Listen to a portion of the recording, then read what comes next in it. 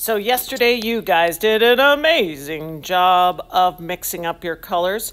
I happened to look into Rowan's and noticed that she did just like we talked about, that she mixed up 3 colors, and now Rowan gets to use them to make her eyes. Now you are going to notice that it's possible that some of your clay got a little stuck together, and if that bothers you, you can just pinch off some of the stuff that got stuck to the other one, but at the end of the day, it's all going to work out fine. Not to worry. Some of you have a lot of tiny little colors of clay. The only one you kind of have to really follow directions on here for is for the eyelids. So let's watch here. The base is going to be the back of your magnet, and we are actually going to give you a tiny little piece of white clay, and I want you to put it in your hands and smush, smush, smush, smush, smush, smush, smush, smush, smush it till it's like the width of paper, and hopefully you can smush to get that thing to fit right on there. And you're just going to have that bag over that piece of paper so that you're not actually sticking the clay on the paper. Don't put the clay on the paper. That would be bad. Now, let's talk about eyelids. I'm going to take some of Rowan's clay. I even thought, oh, I'll put a little to the side. You're going to roll it into a nice round sphere.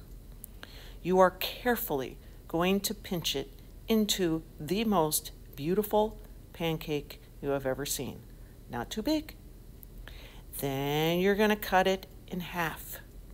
You can see when I put it down on the bag that the ones that I cut are just a little bit bigger than the ones that are on the paper, but not that much bigger. So that's a good way to go.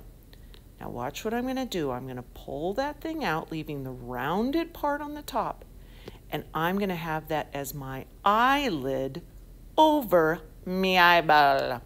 Now, I'm going to cover a little bit of my eyeball, but the eyeball is so cool, you don't want to cover up the whole thing. Then guess what I'm going to do?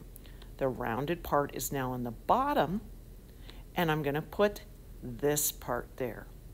Once you have that done, woo-wee, you are ready to start decorating. If your clay is hiding your eyeball, you're the boss of the clay. You say, scoot back there. I need you to stay where you are. And just like that, you've got the beginning of an amazing eye. Now, I wish I was you, because from here, you're going to be looking at those idea sheets. You're going to be taking the amazing clay that you already mixed up, and you are going to start adding stuff.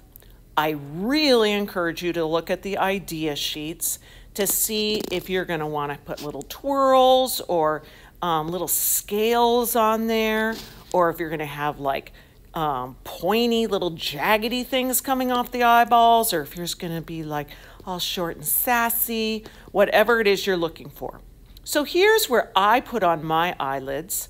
I decided to take my marker and to just twist it into the clay to add some texture and some colors.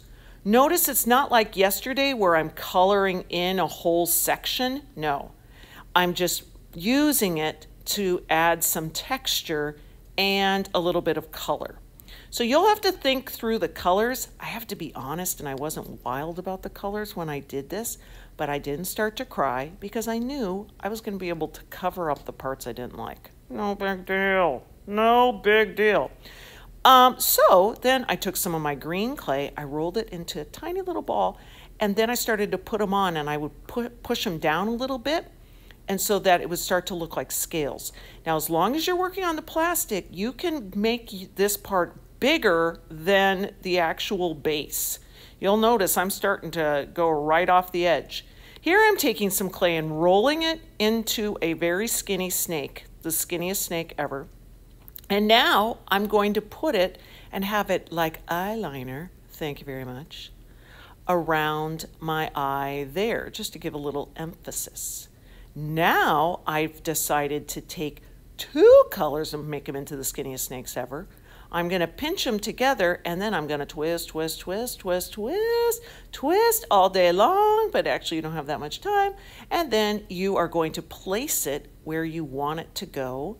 I'm putting it over the eyelid, and then I decided to do a little swirl at the end. Now you can start to think about the big horn, the big like real honkin' pointy thick eyelashes that you're going to put on there.